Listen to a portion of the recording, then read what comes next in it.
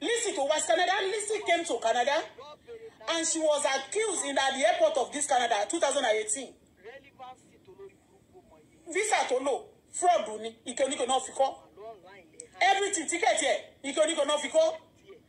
Ohun atento ṣe visa yẹn fún wọn tó wá ní issue.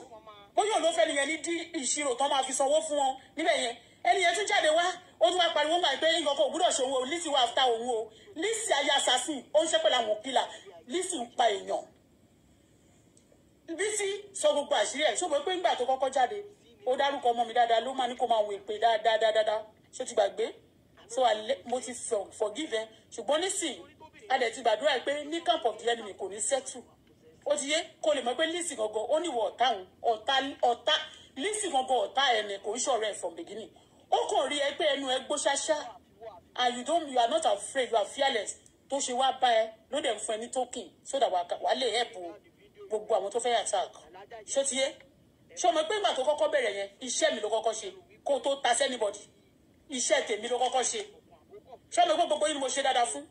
o fọmọ mi gift rí o nígbà tó mọ yẹn ṣe bẹ́ẹ̀ jẹ́ gbogbo máa ń fọmọ ní gift máa ní kó gbà kó ṣe kó tọrọ lọ́wọ́ mi o because nígbà tí mo kọ́kọ́ dé sórí social media ń bíbá everybody against me ìwọ nìkan ló dúró ló fẹ́ support me and I told you then don't support me because you know you won't understand my story I want to tell my story myself torí mi nífẹ̀ẹ́ kó dọ́nà káwọn nìkan máa play lórí intelligent ṣé ti yé torí ẹ̀mí lè gbàgbé ìwọ nìkan lórí gbogbo social media yìí ló sọ pé ìwọ náà lè ló máa ń fún mi ní information mo ti play voice note ẹ̀rí gan one of your voice note I have your voice note there but nítorí ṣe yẹn mi ò count ẹ̀ bí ẹ̀ṣẹ̀ because you are telling me then pé kí n wà careful nǹkan tó ń plan against me lélẹ̀ you do that for me so that's why every time tó bá fẹ́ ba yí ẹ jẹ́ kódà kó má bú mi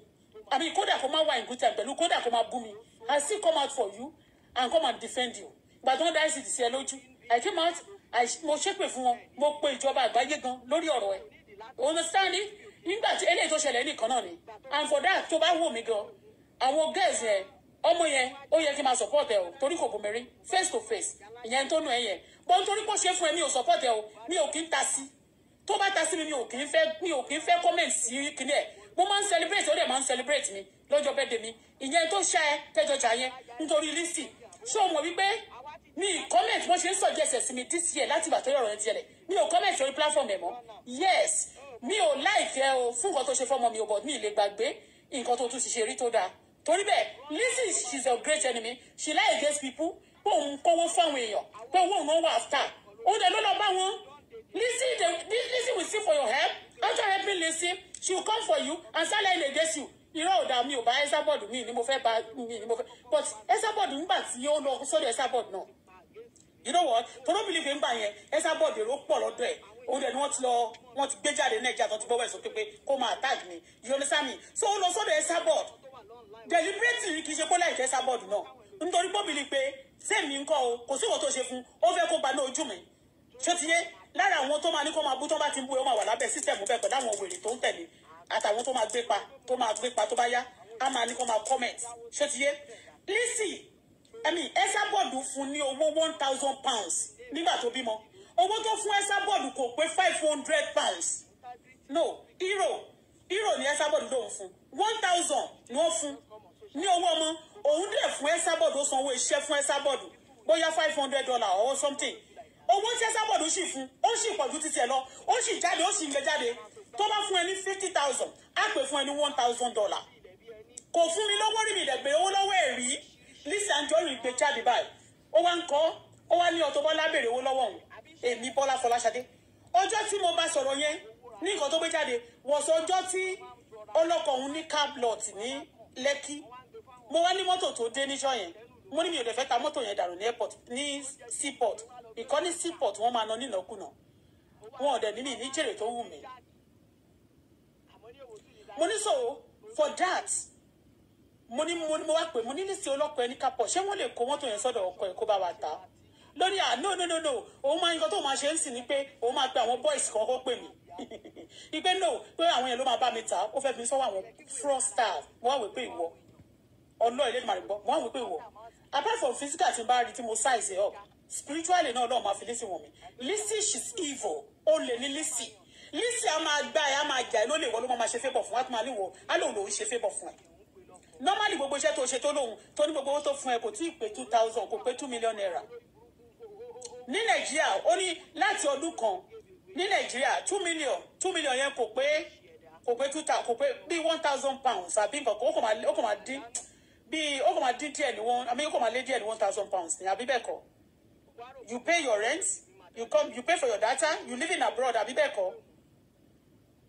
bó ṣe máa ń múra yẹn ó máa wọṣọ wàá jáde wàá ṣojú ẹ̀ dáadáa láti lè speak fún Lizzy wàá risk ayé ẹ̀ fún anything ó kàn ti 2 million ó dẹ̀ ń sọ nígbà tí gbogbo lánàá Lizzy sọ fún ẹ pé ó sọ pé owó òun ni ìwọ wà after pé òun fún ẹ lówó owó ló fún ẹ àwọn èpè tí o ti fi orí gbà ń bẹ̀ yẹn tí ẹ bá jà báyìí ká máa wá yọnu sí àwọn kankan máa ṣẹlẹ̀ ní future ní àwọn nǹkan tí Lizzy ti jẹ́ kó ṣe and now she's claiming pé ìwọ ń kọ́ o ìwọ ń gba owó lọ́wọ́ òun ni ó tún pè lórí ẹni tó torí Lizzy ni wọ́n ṣe fẹ́ nà ẹ́ pa níjọ́ náà ẹ yo ó wá pè é ní àṣàmẹ́gun gbóhùn alápàtà ẹ̀yin ò mọ ní adẹ̀sọ́ ń gbẹ̀yìn pé Lizzy ẹ̀ mọ́ pọ́nkà ni alápàtà ní Lizzy tó tọ̀ ó ń pa èèyàn ta read my lips àṣírí Lizzy ò ní bò àtàwọn tó ń pa èèyàn fún àtàwọn tó jọjọ́ ń pa èèyàn àṣírí wọn ò ní bò torí gbogbo àwọn ọ̀kọ́ tíkà àti gbogbo àwọn tó gbá sórí mídíà gbà ẹ̀ tó pa oríṣiríṣi nǹkan tó máa ní babaláwo àwọn bàbá kan lábúlé tó máa lóun pé kàn wá láti bàbá sí àwọn kan láti kíní kan nínú gbọ́mọ̀ yẹn we are all killers gbogbo ọlẹ́ máa ń rí lórí mídíà tó máa ní àṣírí tó máa náà ń fẹ́yàn ṣe wọ́n ń pa èèyàn ta ṣé ti yé gbogbo iṣẹ́ burúkú ló wà lọ́wọ́ Lizzy kì í ṣe rọ́ ìtẹ́bi kan sọ lọ́wọ́lọ́wọ́ báyìí náà Lizzy tó ń sọ pé kò sí forgiveness ní kingdom tó níbi ìbàdàn gan náà wà òkè forgive ìkà you cannot do evil you cannot do good to the wicked souls again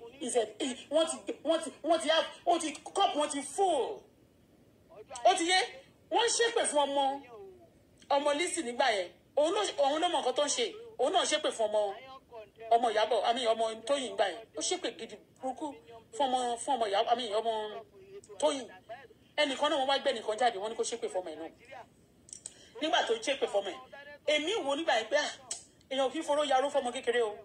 I came out mo sọ fún mo ní Lizzy mo pè ní kọ̀rọ̀ mo tún wá sọ ní gbangba I was driving home, to my working place then níjọ́ yẹn lọ mo wá ń ṣe ṣáàtì yẹn lọ bí mo kí n tó débi iṣẹ́ mo wá ní Lizzy mo ní pé tí Sọjí ò bá stop láti máa ṣépè fọmọ ẹ̀ mo ní go for the ẹni tó ń gbé Albert fúngbà yẹn tí wọ́n ń pè ní CQ mo ní kó go fún ilé bèbí yẹn mo nítorí pé CQ náà ó márìn sí kò tí ì bímọ kò ní fẹ́ bímọ kó ní kó máa ṣépè fọmọ Lizzy máa ṣì máa kò sí nǹkan tó lè ṣe fún Lizzy nítorí pé kò sí nǹkan tó lè ṣe fún nítorí pé ó bìlì pé ó ti tú àṣírí òun ìkà tó máa ń ṣe fáwọn èèyàn tó bá ti lè tú kò sí nǹkan tí o fẹ́ sọ fún Lizzy tó bá kí ẹ ó ń bá ẹ pretend ní bó ṣe máa pa ẹ́ dànù òní mọ̀ Lizzy ń pa èèyàn Lizzy àbí wọ́n máa tún sọ pé wọ́n dọ́tọ̀ àbí wọ́n máa ní AI ló sọ̀rọ̀ sí fídíò Lizzy torí mo rí AI ń sọ̀rọ̀ sí AI ti ń sọ̀rọ̀ Nàìjíríà ìlú òyìnbó ok ó ń sọ̀rọ̀ náà wọ́n fọwọ́ náà pọ̀ Nàìjíríà nù àbí AI náà ló sọ̀rọ̀ nínú fídíò tí wọ́n ti yìnbọn fún bíyà ìbọn àbí tó pa ọmọ kan nínú fídíò gbà tó wà ní live chat lóru ọ̀gànjọ́ ṣé AI àbí AI tún nìyẹn ta ló pa èèyàn fún ta ni Lizzy pa èèyàn fún tí àwọn ọlọ́pàá Nàìjíríà ta ló ń ta ní godfather Lizzy ta ní godfather àwọn tó ń pa èèyàn yìí ta ní godfather Lizzy ẹ̀yin pólísì lẹ́kọ̀ọ́ ọ̀rọ̀ yìí ti fẹ́ sún mi ń sìn nítorí pé gbogbo Ògùn state ni àwọn ọlọ́pàá tó wà ń bẹ̀ ṣe ni wọ́n ń ṣiṣẹ́ tó ń mú àwọn tó ń pààyàn lógùn state wọ́n ṣe mú lábẹ́kúta ni wọ́n mú jẹ̀búgbó nǹkan náà ṣe mú nísìnyí ló lóun pa èèyàn mẹ́wàá láàrin ó ti pa èèyàn mẹ́wàá láàrin few months èèyàn mẹ́wàá ló ti pa láàrin few months wọ́n mú ní Ògùn state gbà tó máa mú ọmọ yẹn náà ọmọ Ìjẹ̀bú kìíní kan ni bóyá Ìṣíwò àbí nǹkankan ó wá ń gbé ní Abẹ́òkúta wọ́n mú àwọn Aláròyé wọ́n gbé síbẹ̀ mórí láàárọ̀ yìí bí kò fẹ́ máa da ìdọ̀tí sórí platform ni ṣó ti yẹn bí ìfẹ́ máa da ìdọ̀tí sí orí platform ni òun ni mo ṣe gbé òṣè gbé mi kàn fẹ́ máa gbé story gbogbo ojú àwọn ọmọ òṣì àwọn ọmọ olórí burúkú tó ń pààyàn apanimáyọ̀dà wọ̀nyí mi ìfẹ́ máa gbé wọn sórí mídíà sórí platform ọmọ Ìjẹ̀bú ni èèyàn mẹ́wàá ṣó ti yẹ Lizzy ń pààyàn ní Èkó yẹn èèyàn ń sọnù oríṣiríṣi atrocity ló ń ṣẹlẹ̀ the police of Lagos State wọn ò ṣe bẹ́ẹ̀ gómìnà Sanwó-Olú wọn láìkí yín o bọ́tì àwọn ọlọ́pàá Èkó òṣìṣẹ́ ìkọ́kọ́ tó débẹ̀ ní wọ́n máa ti lọ máa fún wọn bribe wọ́n tó máa lọ fún wọn bribe tó bá lè ṣe tán àwọn náà ló máa set wọn up I can't forget nígbà tó ń set ọlọ́pàá ti bí yẹn up ń gbà yẹn This eléyìí báwo lè yẹn ṣe máa wà ní orílẹ̀-èdè Nàìjíríà ẹnìkan wọ́n ń pẹ̀lú wọ́n ń ṣèkà wọ́n á dẹ̀ tún máa gbójú síta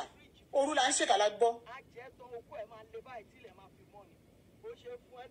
òun ló ṣètò ọmọ yẹn ó ń gbowó lọ́wọ́ ọmọ yẹn ni lórí láti ẹ̀ tó ń gbowó lọ́wọ́ ọmọ yẹn ò rí òwò ṣe ọmọ yẹn ò rí nǹkan kan ṣe